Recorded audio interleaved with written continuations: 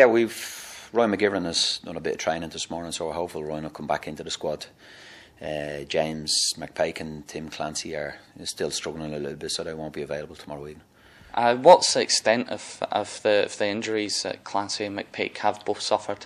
Yeah, they're not anything really bad. They've got Tim has a little bit of swelling and inflammation on a muscle in around his abductor, and James has sort of a muscle spasm in his lower back going into his glutes. So they need a little bit of a break at the moment, and just hopefully that both of them ease out, and try getting them back into training before the weekend if we can.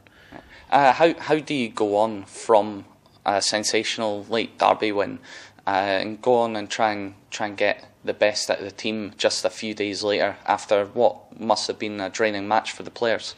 Yeah, there is. There's no doubt the derby games are difficult in that regard, but we've got to maintain the focus now. We've got to finish. We want to finish 7. That's the key. If we can win our 2 games, we can do that. So the key is to make sure that we go to Rugby Park and give a performance that we can try pick up the 3 points. There's also an incentive there for players that may come into the team tomorrow to get themselves into the squad for the cup final. So we shouldn't lose our focus on any of that. We said at the start that we wanted to be in the top 6. That hasn't happened. We've got to try to be next best then if we can, and finish the season strongly.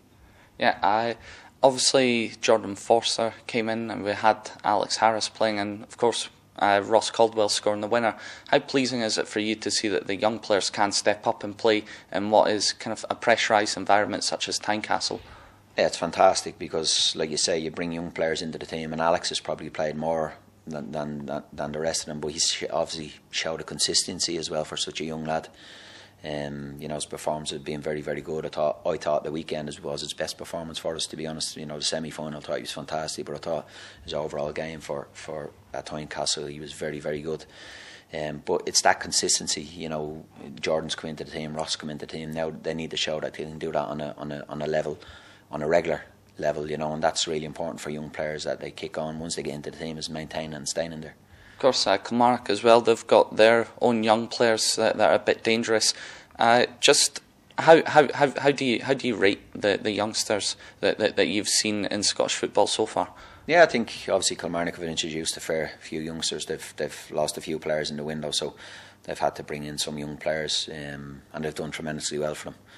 So I think there's a lot of good players around the game. I think if you look over the teams, Hearts as well have introduced a lot of young lads this year into the team that have done quite well. So there is, Dundee United have brought in a fair few as well. So there is a lot of them coming through. They need to be given time, obviously, to develop and to improve. But now there is some good young talent within the league.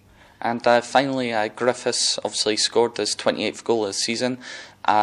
Will he be getting played in any role at all on Wednesday, or will he be rested for the weekend? I'll have to wait and see on that one.